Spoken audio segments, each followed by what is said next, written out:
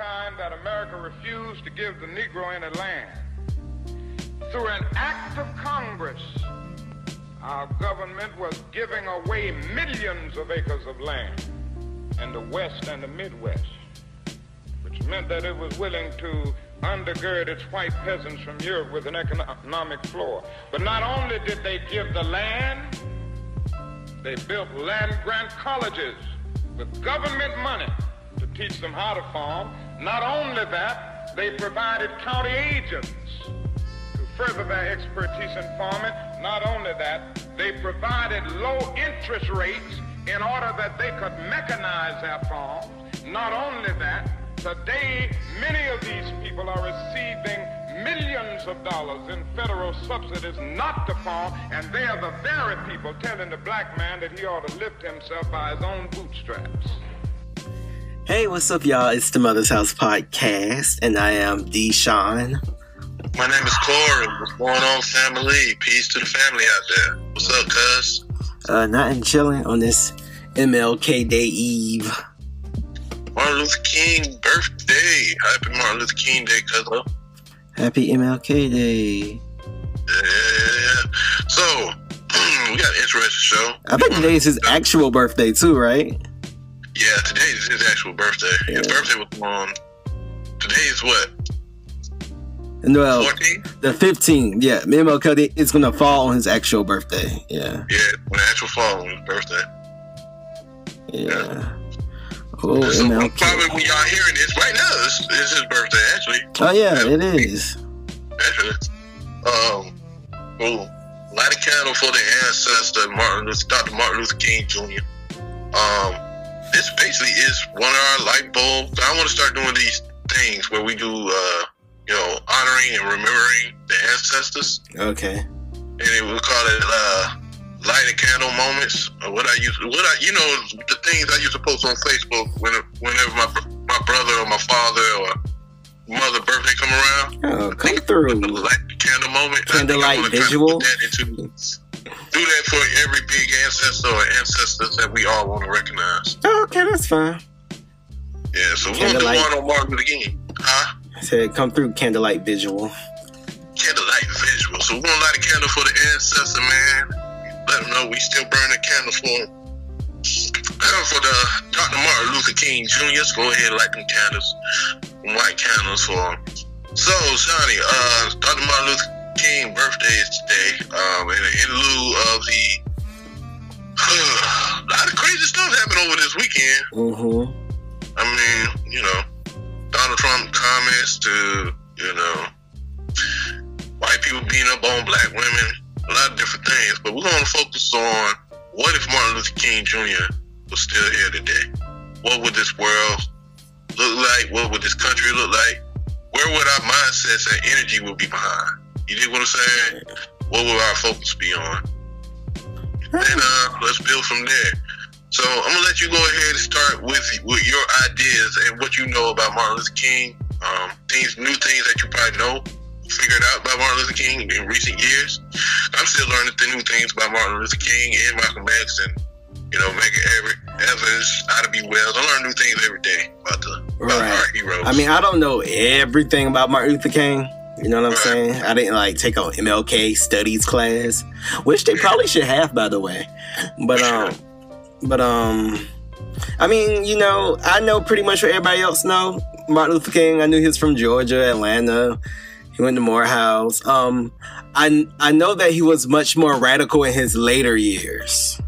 Yes, his last couple of speeches, he talked about going to Congress and getting a check for for black people, for all the stuff that we've been through, because he knew that we were supposed to have stuff, and we were supposed to have what other people had, as far as there were different acts that were passed that helped white people, but black people were excluded from.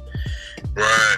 He was up on his political game. And I felt like Dr. Martin Luther King was very strong. He had to be, you know what I'm saying, to go through all the things he went through. He was in jail over 30 times, and he was really about that about that life. That real life activist stuff. And back then, it was a different time, maybe if Martin Luther King was still alive, we would be more radical. Maybe we would be, you know. I think that poor people march and campaign that he was pushing, it would have been a big monumental. It would have shaped the framework of black people, not just giving up their ownership. Because he was all about, you know, they like to paint the picture that he was the man that was pushing integration. He was cool with it, but later in part of his years, he realized he believed in black folks to a burning out because they was going to use that to exploit bad people's dollars, which they doing now to us to this day. I think if Martin Luther King Jr. was still living, he would have been able to correct that. You know what I'm saying? Not to the sense that where he'd be like, you know, we don't need to integrate at all, but he's going to be like, black people need to get these things. They need to get reparations. You know what I mean? Right. I kind of somewhat think if Martin Luther King was able to still live, he would have been able to push for reparations and had a stronger fight. Would we have gotten it? I don't know. I think probably still be in the fight, but we would be a lot fucking closer today. Right. I think we would have still been fighting for it. We wouldn't have, we almost forgot about it in this day and age. Right. I think it would have, you know, if you don't get it on the first vote, you would have been coming back to the second vote, and then the third vote, and the fourth vote. It would have been something that we would have stayed with, because he had everybody kind of united. He had the minds and hearts of a lot of black folks, a lot of people. And the country and the people across the globe he had a lot of minds and hearts of people, and they would listen, and not just listen and follow his move, but they would listen and get knowledge and understanding of how this political system works and how they exploit the people. You know what I'm saying? One of my favorite speeches is his Poor People's Campaign, when he was speaking on that. If Martin Luther King Jr. was still living to this day, he'll be 89 years old. You're right. That's old, but he'll still probably be active if he was in good health. I mean, and then that's old today, but you got to think he died at 39, so he died like 50 years ago. So imagine Martin Luther came through like the 70s and the 80s and the 90s and the early, you know what I'm saying? Like all of that time having a real life Martin Luther King. I think his kids would have been acting better too. They've been acting up ever since. Yeah, they would be acting like they are now. Right. Man, even though I love his daughter, what her name, Bernice, the one that passed away. Yeah. Yeah, I love her, but the one that's still rocking now, they trash. I wouldn't say they trash, but I don't know. They just they be doing a lot of stuff. They be doing a lot. They be doing so much. But you know, I just wish that. So do we need somebody like Martin Luther King? Do we need a figure of sorts to kind of lead? Or do you think... Who? Umar Johnson. I knew he was going to say that. So do you think, okay, well, if you want to go that route, do you think Umar Johnson is necessary? Honestly, be quite 100% honest with you. When Martin Luther King came in the scene, it wasn't like it was just him, you know, on the scene. Well, you know, you had the Malcolm X, you had the Medgar Evers, you had the, what's the young brother that came under Martin Luther King? Stokely Carmichael. Right. You had a lot of different people who was out there and very outspoken. And after Martin Luther King, you got the Black Panther movement from Huey P. Newton to Fred Hampton. Right, and those are all leaders. They'll have a place. Right, those are all leaders. So do we need... Those are all leaders. Leaders. But at the same time, they wasn't leading on... I guess you could say they were leading on in certain different facets of groups, you know. But at the same time, I think Martin Luther King was still living and Malcolm X was still living. They would have worked together. It would have been it would have had a great impact amongst the black people, black population. It would have helped us stay more together. Drugs epidemic wouldn't have been as evasive and as destructive as it has been in our communities. And I don't think it's because these two men individually, but it's because the message and the teachings these men were pushing and inspiration these men were pushing, it continued to inspire the other preachers and other public speakers to continue that same thought process and fight. You know what I'm saying? Right. When they passed away, those leaders' egos started coming more into play. It kind of caused a disruption, and you know, a lot of different things. From the drugs epidemic to COINTELPRO, all these different things came and shaked up the whole black community after these brothers died. So now we got Dr. Umar Johnson. You got the Tariq Nasheed, if you want to consider him a black leader. I mean, hell, anybody with some YouTube followers can be a black leader nowadays. Shit, you got we black leaders, Deshaun. So you said what? I said, me and you on black leaders because we got a platform. If you got a YouTube channel, you got you an Instagram account, you can be a leader. Yeah, you're an influencer. Yeah, Martin Luther King would have an Instagram. Would you follow MLK on Instagram? I would. I'll be here for them quotes. I'll be here for them quotes every day, reposting and retagging. I'll be reposting all them quotes every damn day. I'll be at his live, his YouTube live. He talking slow. Oh shit! I'll be watching every single one too. Be quiet on it, Sean. You gonna get bored. You gonna be like, man, he talking too damn slow. No, but they said Dr. Martin Luther King, come on. But he was like a really good orator, though. Yeah, he was. He had a powerful voice. He was a preacher, so he had a preacher voice. Yeah. A lot of preachers, them old school preachers, they had them powerful voices. They had their voices. Their voice speaks truth back in the day. They fall into love with the money. That's one thing that Martin Luther King didn't necessarily do. He never fell in love with the money. He fell in love with the power, with the moon. You know what I mean? What do you think Martin Luther King would think about Umar Johnson and Tariq Nasheed and the pills and Sinetta and all of the... He would love the pills. As well as Malcolm X. What do you... love all of them, but I think he would condemn their actions. Kind of like same thing with Dr. James Small. Dr. James Small is an elder in the community that all of them look up to. I think he would still have love for him, but he would have a sit down with each one of them. Right. Pull him to the side. Let me holler at you, young brother. You know what I mean? Now, would they grant him that same opportunity to do that? Because I think Umar Johnson don't really respect Dr. Martin Luther King as much as he does Malcolm X. So if Malcolm X was living, he'd probably sit down with Malcolm X than Martin Luther King. But why he don't like Martin Luther King? I don't know. I ain't saying he don't like Martin Luther King. I'm saying he'll actually listen to Malcolm X over Martin Luther King. And who's to say where their minds would be now? Because they died so young. You look at Muhammad Ali. Mm-hmm. And in his later years, he was, but that's how the media portray these people.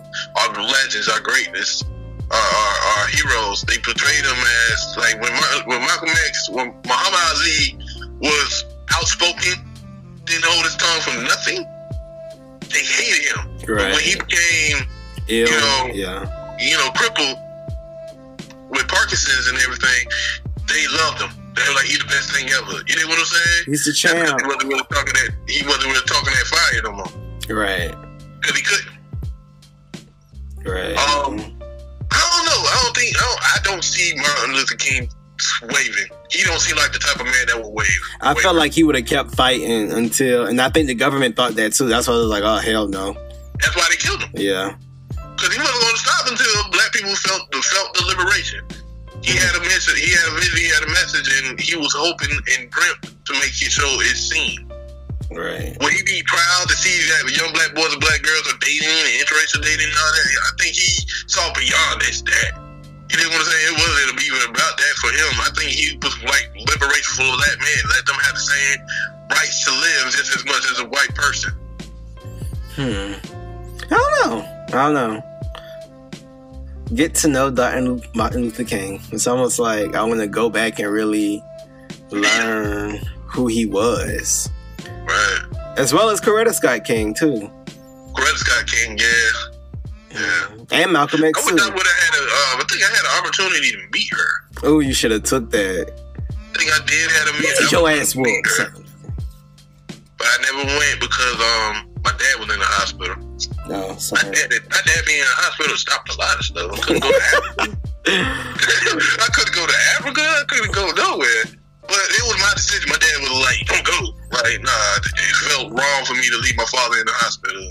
I'd be out, living. Well, even though, that's how I say 2020. I ain't about to go out. Right. Campaign. But anyway. But at the same time, Coretta Scott King was really, she had a strong, she the one that warned us about Steve Bannon. Was it Steve Bannon? What Who's that damn senator that's out now? She was like talking about he been a racist. That's on the Trump cabinet. What is it? Is it Steve Bannon?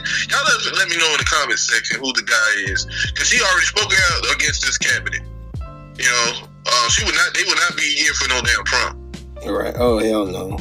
They would not be here for How do you think? I don't even think we'll see a Trump presidency. How do you think they would feel about Obama?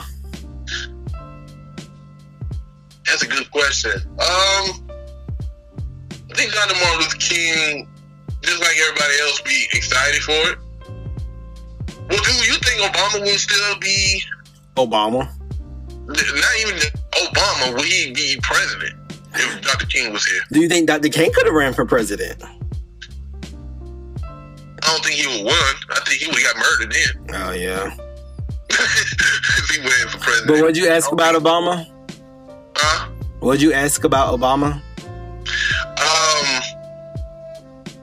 I don't know what you asked me about Obama.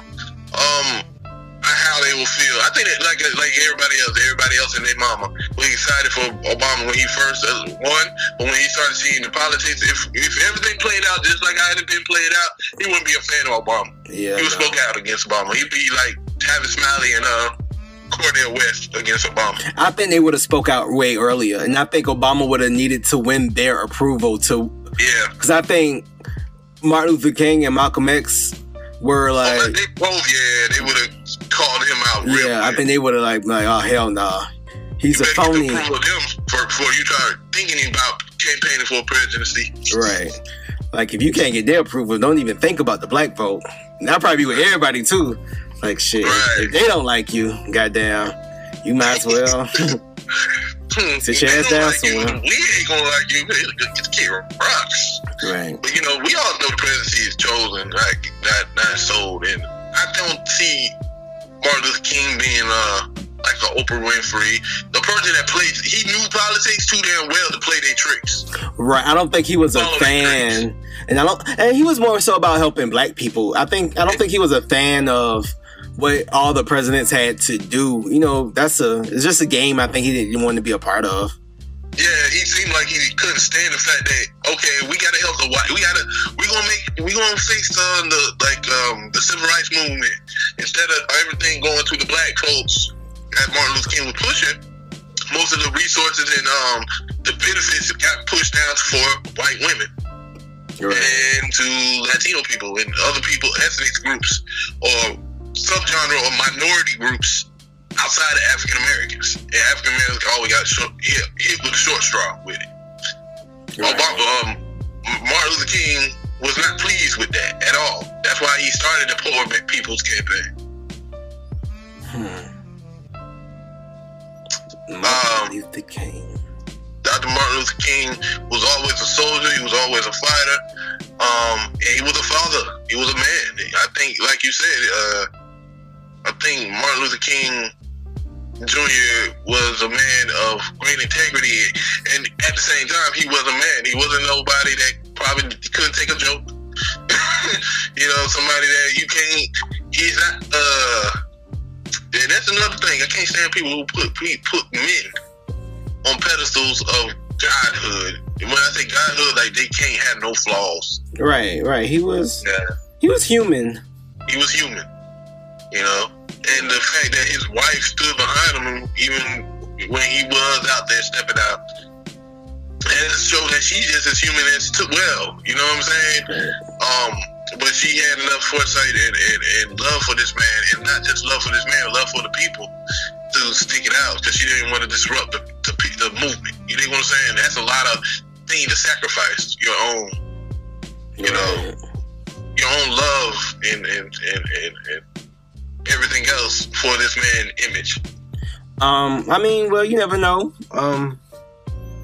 It probably was just easier to be with him. Right. And then I don't know, relationships are funny. That's a whole another conversation. Oh man. Especially when you get married and you got kids and it's just I've been together forever. People be having certain agreements and stuff. Like, I don't know. It's just a whole nother podcast. It's almost like another podcast, like someone else's podcast. Yeah, I don't think we're gonna touch on that. Like it's not even a whole nother episode, but like a whole nother podcast, right? With a man and a woman discussing these issues, right? But I don't know, man. I got great love. I always had great love for Dr. Martin Luther King. I mean, how could you not? That's like the first black person you learn about. Yeah, it is. It is. And I love the fact that I learned more about him outside of school. You know what I mean? Because when school came around, he just like kumbaya, man. And I don't think Martin Luther King was such a softie like that. Like they tried to paint him out to be. There was nothing soft about Martin Luther King. Is MLK? We out of school! Yay! I remember them damn parades, though. Them parades was be long. Yeah, Dr. Martin Luther King, like his mother, he came from hardship. His mother was murdered, assassinated. Right. You know, they burned his church. They burned his home. Like these men went through the fight in the dirtiest of the fight. Same fight that we still fighting today. You know what I mean?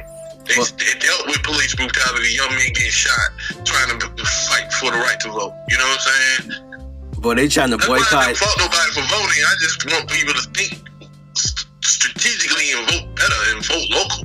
Right. Imagine them trying to boycott. Imagine if Martin Luther King and Malcolm X said boycott some shit. What if they said boycott? Listen, y'all better fucking do it. Boy, if you got caught at H&M and they said boycott H&M, boy, if somebody found out, if somebody took a picture of you and posted it on the internet, look who was at H&M. Boy, the whole community will shun you and they'll find you and whoop your ass. Okay, goddamn. But guess what? H&M gonna do a Malcolm X and Martin Luther King clothing line. Are they really? No, I'm just playing. I can see them doing that just to make money. Yeah. Mm-hmm. Yeah. I think Martin Luther King was still living. He'll sue half of these motherfuckers. He'll sue McDonald's, everybody that capitalized off his name. Yeah. You ever been to the Martin Luther King Center? And yeah, I've been to Dr. King. I went to go visit Dr. King. I went to his house. Yeah, I went to his house too. They still have it looking just like it's the 50s or the 60s or something. Right. I remember my dad took us. It was me, my dad, my sister, my little brother, and my older brother went with us too. We all went to the first time we went. It wasn't with no school, because I didn't go to school. I went with my family. We went there. Y'all better go living in Atlanta. Yeah, for real. We lived in Atlanta. We lived right down the street from it. Right. So we went there. I think my mom had to work, and just when my parents were still together. It was a great experience. I remember getting that big ass quarter, or them silver dollars. Oh, I remember those. Yeah, I had that big ass silver dollar with Martin Luther King face on it, and I lost it, but I remember putting it up in my closet and somebody took it. I don't know who took it. Somebody took it. One of your siblings? Yeah, one of my siblings took it. Probably Courtney. Badass. But I put it in the closet. But I remember going to the little fountain and dropping a quarter and doing a little prayer and all the little things kids do when they see ghosts to go up there. It was a great experience. We went to the house, had a tour of the house, went to the church.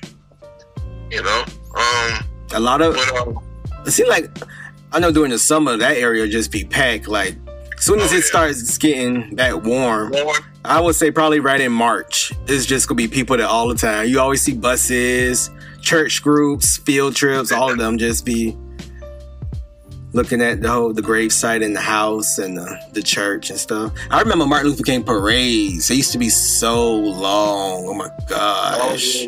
And I was in the band, so I had to march the whole thing. It used to be a long parade.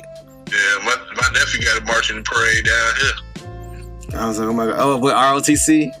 Yeah, with ROTC. Mm-hmm. Yeah. Yeah, they do it big down here in Savannah, so.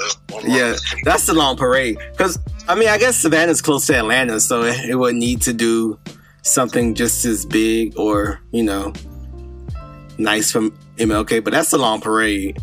That is a long parade. I mean, I'd be marching like, oh Lord. I mean, like all throughout downtown from like the east side to the west side. Like, no. I love them all, but I ain't trying to do all this marching. But you know what? I don't have no regrets. I wouldn't take it back in for the world. Especially when they used to see me, like mother and them would see me and they'd be like, hey. Yeah. Mm-hmm. I've never been to the parade since my nephew been doing it because I always work. Oh, you should go. Huh? You should go tomorrow. I gotta work.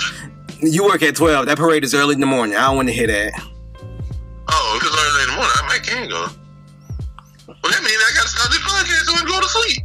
We about to end anyway. All right, y'all. It was nice. Nah, for real though. I may definitely check it out for my nephew, but to give a greeting and farewell, we just want to show light and light a candle for Dr. Martin Luther King Jr. I mean, his light has never stopped shining. And we definitely appreciate his contribution to our people. But what kind of contribution can we do that mimic of what he do? You know what I'm saying? What has he left for the people? The work that he left for the people. So we still got a long way to go. So what attributes that you think people should take away from Martin Luther King? You know, it's a lot. Loyalty to your people. Right. I think that one more than anything. You know what I'm saying? Yeah. I think I feel like he wasn't afraid to grow. You know what I'm saying? I saw growth in Martin Luther King from his early speeches to his later speeches. You know what I'm saying? You have to evolve. Yeah. You know, and still stay loyal to your people. Right. Yeah. You know, I think he used to put the people first. He went to jail for us. You know, he was on the front lines. You know, he was out there. He was down for the cause. Like I said, he was about that life. He was about that life. Well, did you say Cornel West is about that life? He going to jail numerous times. Yeah, I'm not saying that anyone else isn't. Right. But you know, we speaking on Martin Luther King, right? Yeah, we talking about Martin Luther King. We talking about Martin Luther King. Martin Luther King. Dr. Martin Luther King. He hit me. I said, I met Martin Luther King. I met Martin Luther King. Hey, MLK! Hey, MLK!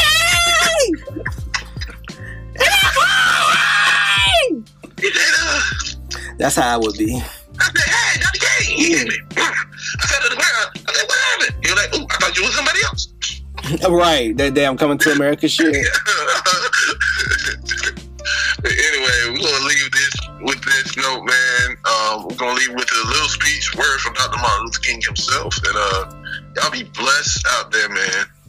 Be safe and always have love and loyalty like Dr. King for your people. Peace, love, and light to everyone out there. One love. This is the most important and crucial period of your lives, for what you do now and what you decide now at this age may well determine which way your life shall go. And the question is whether you have a proper, a solid, and a sound blueprint. And I want to suggest some of the things that should be in your life's blueprint. Number one in your life's blueprint should be a deep belief in your own dignity, your own worth, and your own somebodyness. Don't allow anybody to make you feel that you are nobody. Always feel that you count. Always feel that you have worth. And always feel that your life has ultimate significance. Secondly,